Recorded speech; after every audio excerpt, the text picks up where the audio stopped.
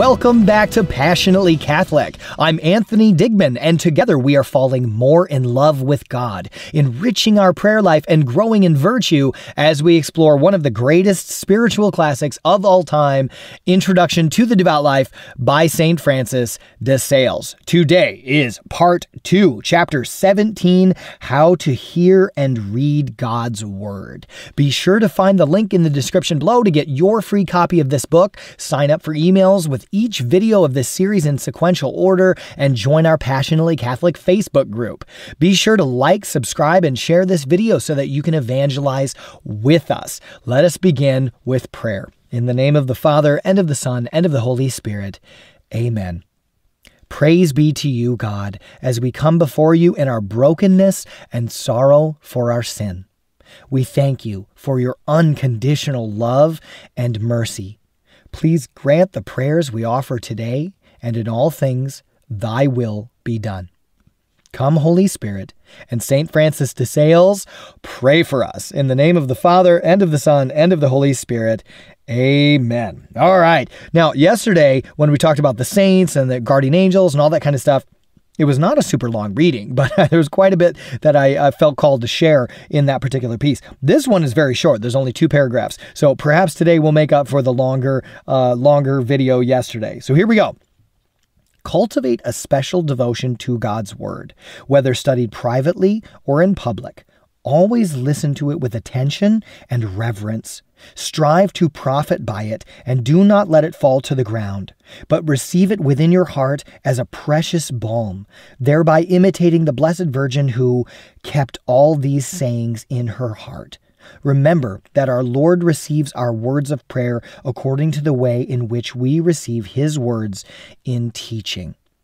What this reminds me of is in the Sacred Scriptures, there's a piece where it says, the measure with which you measure out to others will in turn be measured out to you, right? Now, this seems to be what St. Francis de Sales is talking about here, is how we receive inspirations from God, how we read His Word. That's how God's going to receive how we communicate back to Him as well. So let us receive the sacred scriptures especially, but also something like this, sacred reading, a spiritual classic from St. Francis de Sales, and other spiritual books that we might read, any spiritual readings that we might read, but especially sacred scripture.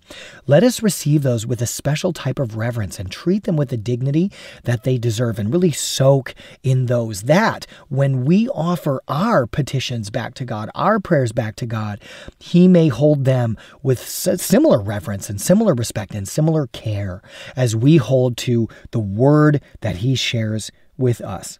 We continue.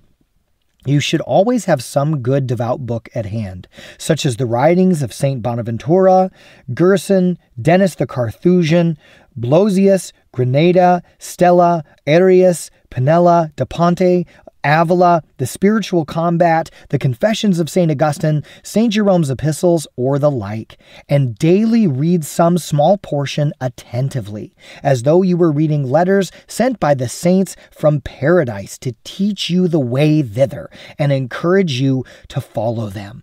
Beautiful, right? And this is what we're doing. Like right now, if you've been a part of this exploration of St. Francis de Sales' spiritual masterpiece, Introduction to the Devout Life, right here, that's exactly what we're doing. We're taking a little piece. It's just 2 paragraphs today, and we're using these. We're soaking in this spiritual reading, and we're taking at least 10 minutes of silent prayer afterward in terms of our day, connecting with God, hopefully in contemplative prayer, quiet prayer, where we listen to the Lord. This is exactly what we're doing, what St. Francis de Sales suggests that we do. But I love what this image that he provides for us. Imagine these as letters being sent from the saints, from heaven, to you and to me. Right? Let's receive them with that goodness and richness as they guide us ever closer to eternal glory, to our Lord, and to our ultimate vocation in heaven. We continue. Read the lives of the saints too, which are as a mirror to you of the Christian life, and try to imitate their actions according to your circumstances.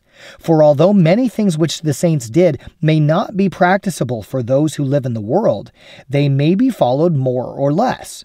Thus, in our spiritual retreats, we imitate the solitude of the first hermit, St. Paul. In the practice of poverty, we imitate St. Francis, and so on. Of course, some lives throw much more light upon our daily course than others, such as the life of St. Teresa, which is most admirable. The first Jesuits, St. Charles Borromeo, the Archbishop of Milan, St. Louis, St. Bernard, St. Francis, and such like.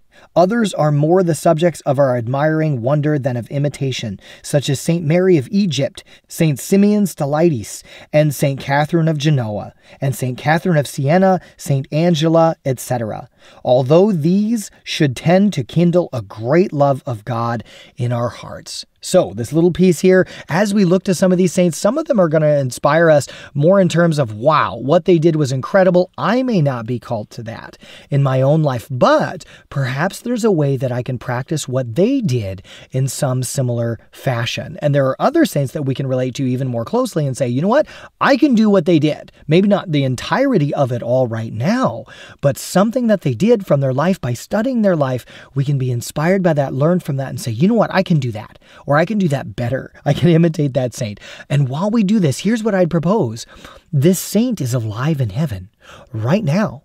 They can intercede for you and for me right now. So if we're reading a life of a saint or a reading from a saint, what have you, and we don't fully understand it, or we want to get the fullness of the fruits from it or the graces from it, let's reach out to that saint and ask them for their help in understanding it and applying it to our own lives, because they are there. They can help us to do this, right? They can ask our guardian angel to help guide us through this, which is why every day in our introduction to the Devout Life reading, as part of the prayer, is we ask for the special intercession of St. Francis de Sales, that he may pray for us. We're practicing this as well. I love it. All right, my friend, remember, spend at least 10 minutes in prayer today. Silent prayer with God. Listen, spend some of that time in contemplative prayer and listen to the Lord and what he wants to speak to your heart today. Special thanks to all of our patrons who made this episode and all that we do at Passionately Catholic possible. Find our Patreon link below to join in our mission. Make it a great day. God bless you, my friend, and I look forward to joining you again in the next episode.